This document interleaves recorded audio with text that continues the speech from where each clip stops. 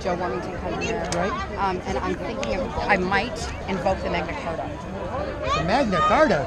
Yeah. That's like 800 years old. No, but it doesn't matter. It still stands in, like the Queen is still our monarch. Right.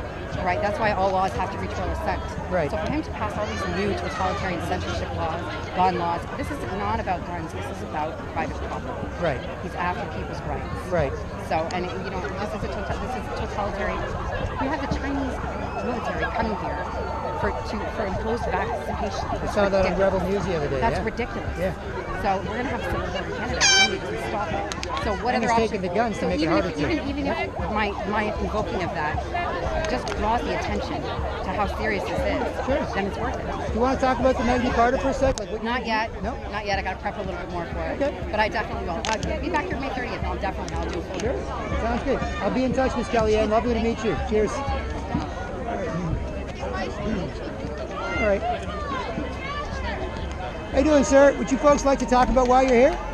Not right now. I've got some other stuff to discuss. No problem. Cheers. No problem, sir. Cheers. Excuse me. Yeah. All right. Climbing the crow. I learned the interpretation. Look at that. This is big time. Big time. All right. All right. How you doing, Mark? Excuse me. BK. How you doing, brother? Good to see you again. Do you want to share another comment on what's going on? Yeah, man. Yeah. Okay. Your first name and your latest thoughts on this. I'm Mark. This is for other people, man. I know you are, but just for the video. Hi, BK. I'm Mark. Nice to see you again, man. What's up? Yeah, I'm disappointed. You know, like last weekend we had so much climate change going on. It was a really nasty day, and there was a lot of people, and I expected a bigger turnout. So, what is it? People have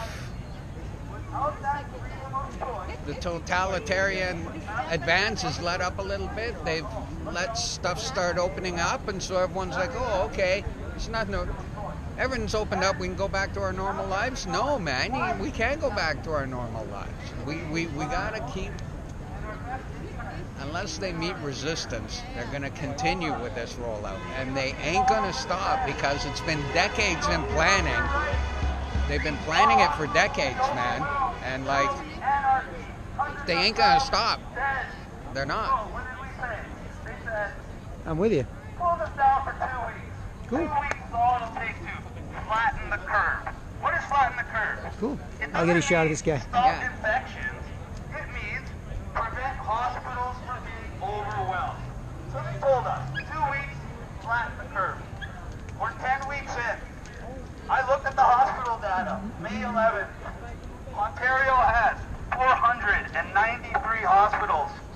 We have over 10,000 beds.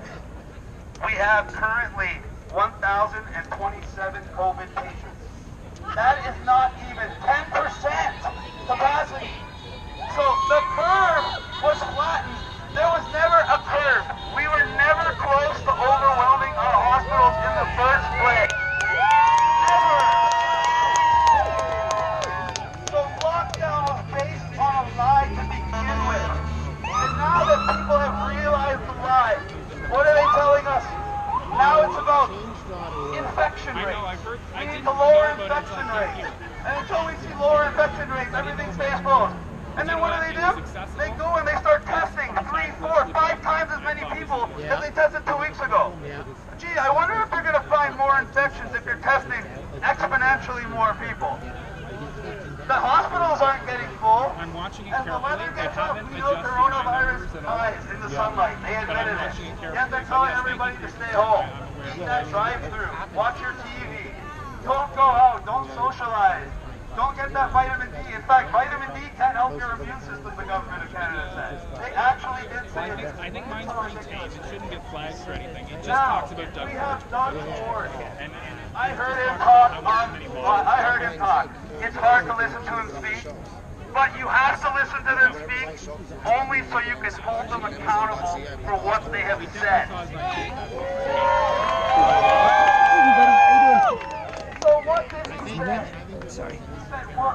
Sorry about that. So the protests are unnecessary. Don't worry, I'm here. I'm looking out for you guys. We're going to have 3-phase plan.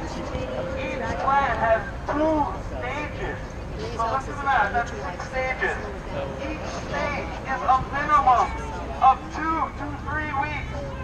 So our stages and phases add up to at least 6 to 9 weeks before opening. And that does not even start until May 19th. But what did he open? Oh, he can go golfing with his buddies. He can get his chef to come to his house and cook his meals. He can get his cleaner to come and clean his house. His pool going to make sure the pool's nice and fresh. But you can't go to work. You can't open your business. In fact, he was so pompous and arrogant and showed how out of touch with reality and out of touch with his constituents he was. He was there to make jokes and say, I want to get my hair cut too. Buddy, we don't want to get our hair cut. We want the people who cut hair for a living and the people who